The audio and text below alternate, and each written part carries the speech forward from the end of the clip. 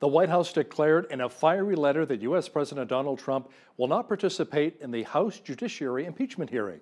Joining me now to discuss this is our foreign affairs expert, Lisa Daftari. Lisa, what can we expect in the next phase of the impeachment hearings? A lot more of this ongoing circus of sorts. I always wonder what this looks like from an outsider's point of view. What the Canadians, for example, are looking at, Washington, and what they're thinking about this ongoing kangaroo court that has been set up against the president here, regardless of what one's political affiliation is or what they have, what their emotional feelings towards Donald Trump is, because it seems like this president, regardless of policy, is just conjures up emotional feelings for or against him more than anything else. And it really belittles the position of presidency, regardless of, again, what your partisan feelings are.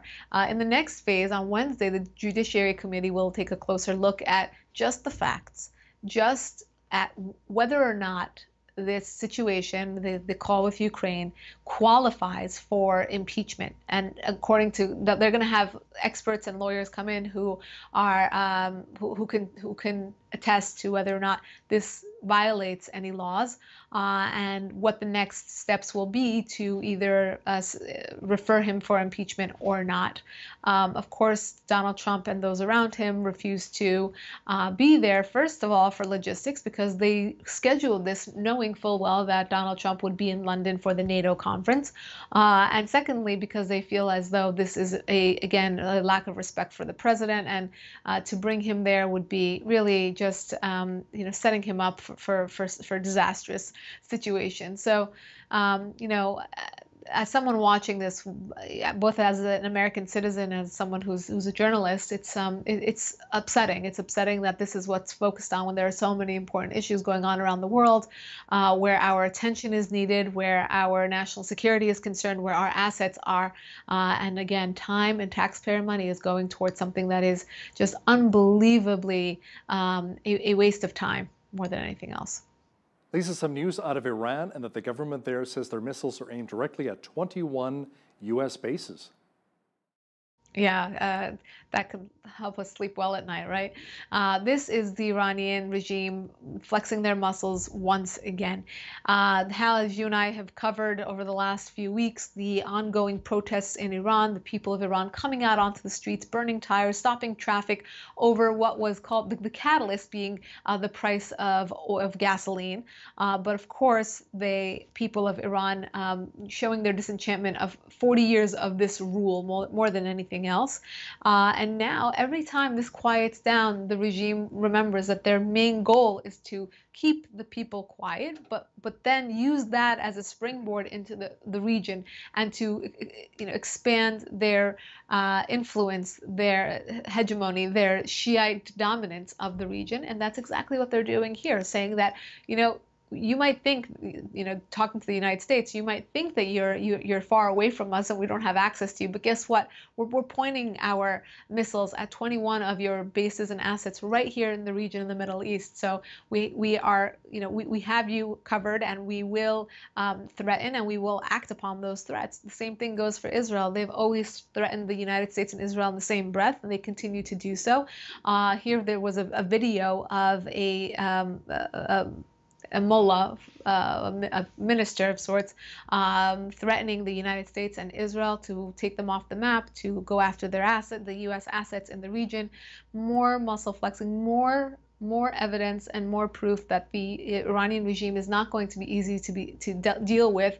And again, remember, there are people in the White House, there are employees in Washington who want to push forward another nuclear deal, knowing full well that this is the Iranian regime that we're dealing with.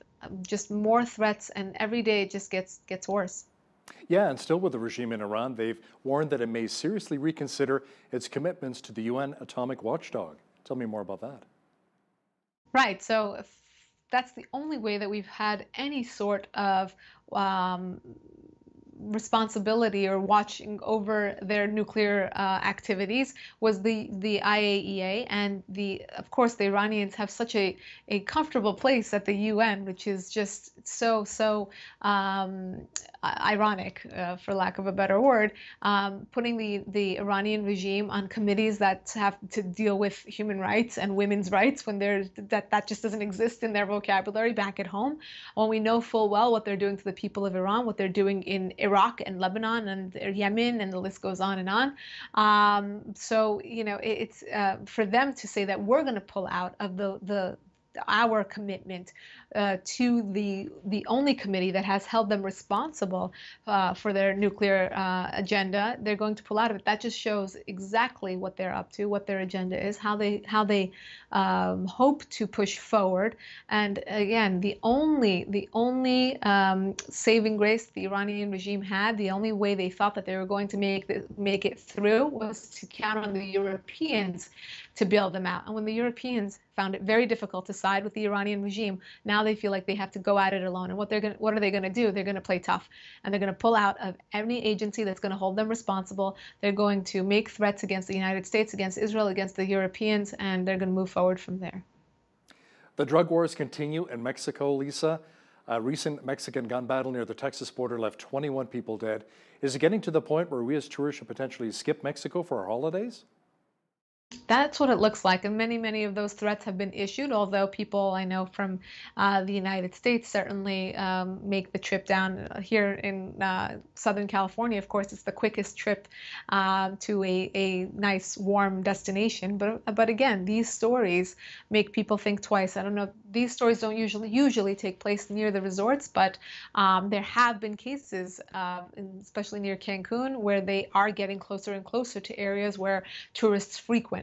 Now, that aside, if you've seen pictures of this police station where this gun battle took place, it looks like Swiss cheese. I mean, the building is riddled with gunshots, and where are these drug cartels getting these guns from? I mean, just this week, Donald Trump announced that he will label the drug cartels as terrorists, so they're going to be dealt with in the same way that terrorists are dealt with. They're on the national terror list at this point. And when you look at the reality of the situation just south of the border, it's amazing that half of this country feels like we don't need this type of protection at the border. They have guns, they have money, they have the agenda, and they have this violent way of dealing with situations just like terrorists do. And we don't have to look at the Middle East for terrorists. They're just at the foot of our country. I know that the Canadians look at this just as seriously as we do here in the United States, because they have a way of getting through, and they have a way of climbing up and crossing into Canada as well. So yes, it looks very bad. This is just south of our border. This is right here in Mexico, where, as you said, many people have. I had my wedding in Mexico. I know a lot of people have their destination weddings. They have conferences in Mexico. They have weekend getaways in Mexico, honeymoons, etc. And we just have the story of the American family that was taken down in a very similar violent fashion. Don't you think the Mexican government would kind of give their heads a shake, saying this is a big part of our industry, tourism? We got to get this under control.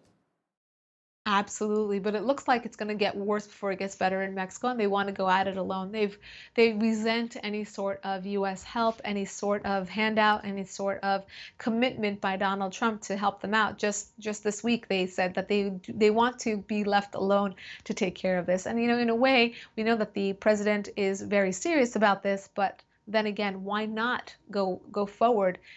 Canada, the United States, Mexico, this threesome, they need each other. It's not just economic. It has a lot to do with national security as well. And it behooves all three partners to look at this seriously, to help one another out, and to be on the same side when it comes to dealing with these terrorists. And it's exactly what they are. And when Donald Trump calls them terrorists, and you have people, half of this country, against fighting that concept of keeping us safe, it's upsetting. It's upsetting that we can't get on the same side and can't get on the same page to understand what we need to do to keep ourselves safe, to keep people who cross over into Mexico on vacation safe, to keep people north of our border safe.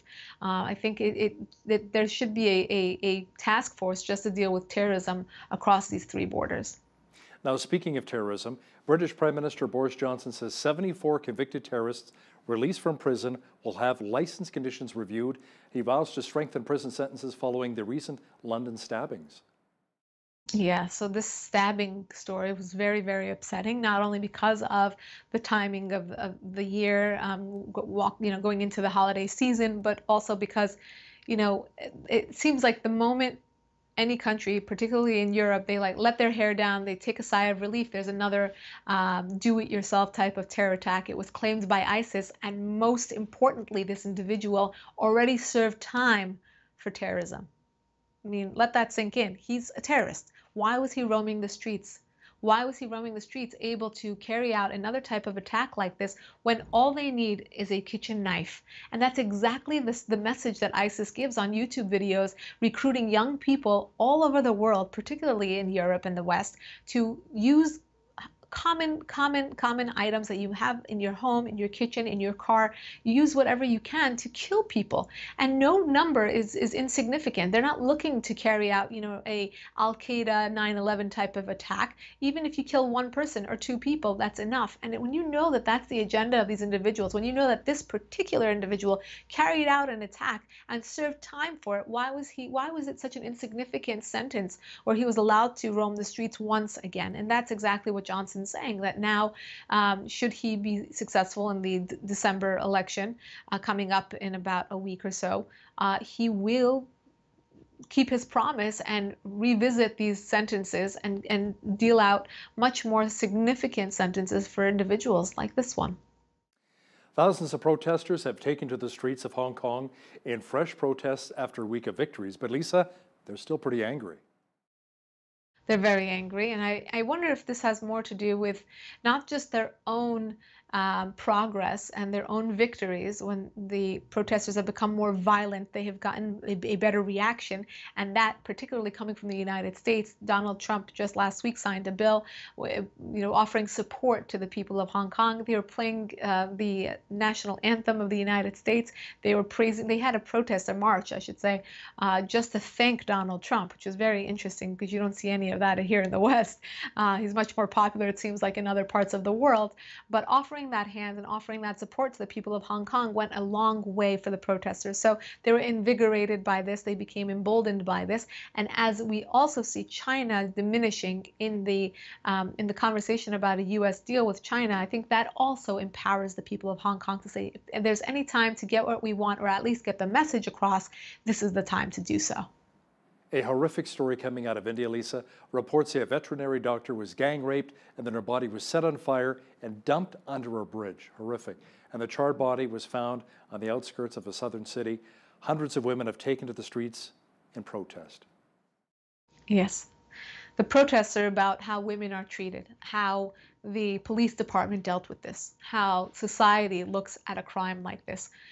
This young woman, a very accomplished woman, a veterinary doctor, that was just leaving work, and these four men who were drunk and decided that they saw her and they decided that they would flatten her tire, point out that she has a flat tire. And what they did was then they gang raped her, they set her body on fire, they dumped the bodies. I mean, it's horrific what they did to her.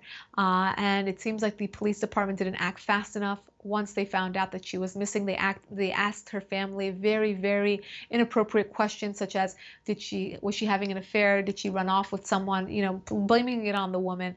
And these protests are about her case, but more so about how their society treats a case like this, or how the society treats violence against women, how the society treats, that femininity, the fact that she was raped and nothing was done about it, or there was no urgency to find these rapists. It's horrific, and I'm glad we're bringing some light and some attention onto this story, because I think so quickly we kind of go over these stories, and it's another country, that's just the way it is, that's how women are treated. But where's the outrage here in the West when we pride ourselves on being such champions of women's rights? And what are people here in the streets? When there's a women's march, here in the United States, or all over Europe, what do we talk about? We talk about things like birth control and abortion and things that, obviously are more of a case-by-case situation and should be really left up to each individual or at least the state, not the nation.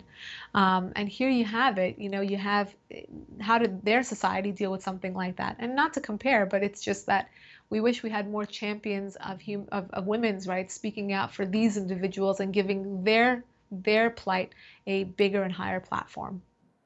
Lisa, a lot closer to home, a woman in Montreal who was arrested for not holding onto an escalator handrail has been awarded $20,000 in damages by the Supreme Court. Bella Crozian was riding the escalator at a metro station in 2009 when the officer stopped her because she wasn't holding onto the handrail. Tell me more about this bizarre case. How funny. She must have had one bad afternoon in 2009, and a decade later, she's gifted $20,000. I don't know, it might be worth her time to have gone through that. Basically, there is a warning sign that says, hold on to the rail when she gets to the bottom. She's checking her handbag for something and wasn't holding on to the rail. And when she gets to the bottom of the escalator, a police officer says, you weren't holding on to the rail, you have to come with me. She refuses. They go back and forth. She's one tough cookie, it sounds like. Basically, she was then fined not just for the not holding the handrail, but also for not complying with the police officer. And I guess it took her a decade to prove that this was not a law, but it was just a warning, and the police officer had no right to search her, to stop her, to question her, and to fine her. So she won the case. She actually, I think, sued for double that and a bit more, maybe $45,000 if I remember correctly, and she got half the amount. She was awarded that by a court, and now she can go back to wherever she was and do a little bit of shopping with that $20,000. It took a decade, but hey. Not and bad, make sure right? she holds onto the handrail when she's doing her shopping, right? Sure. Yes. Yeah. Or not if you get $20,000, but we'll see. Buy a lot of shopping. That's right. Our foreign affairs expert, Lisa Daftari, joining me once again from Los Angeles. Thanks again, Lisa. My pleasure.